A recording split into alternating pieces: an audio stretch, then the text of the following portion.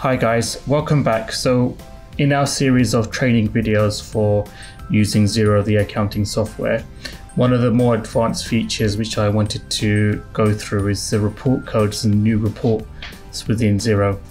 So we are Xero advisors, and so what we've done is within our Xero HQ, you can see here that we've created a template for all of our clients. So only our clients can see this report template. So in our report template, we have the commentary, P&L, balance sheet, cash flow, accounts payable, and accounts receivables. So this is pretty straightforward, and you can drag and drop accounts to each report. What I wanted to show you is what happens, how do you code certain lines into this report. So in the chart of accounts, just give you a very quick breakdown of how it works.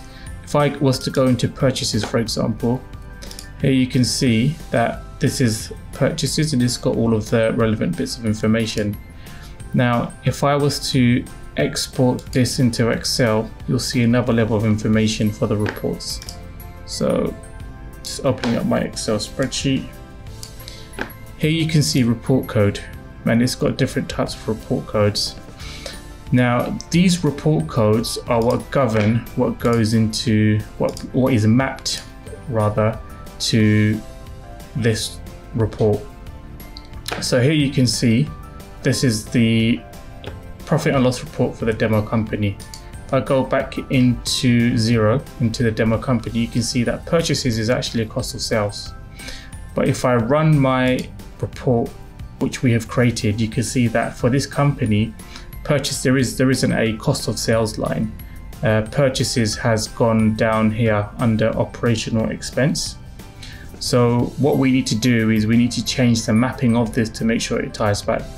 So how do I get to the mapping?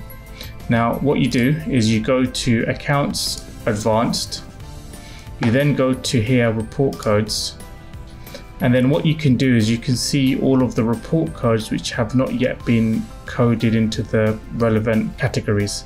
So here you can see purchases, although it's a direct cost, the report code still has it as an expense, not as a cost of sale.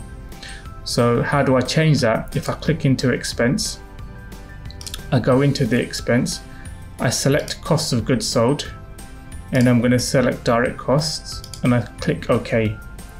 So once I've done that, if I go into my profit and loss, if I refresh it, that the purchases is now within cost of sales, and now it's been mapped to the relevant category within the P&L.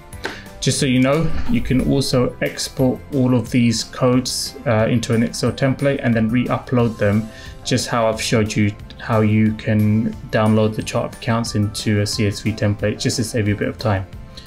Thank you very much, and don't forget to like and subscribe to our YouTube channel. Thanks.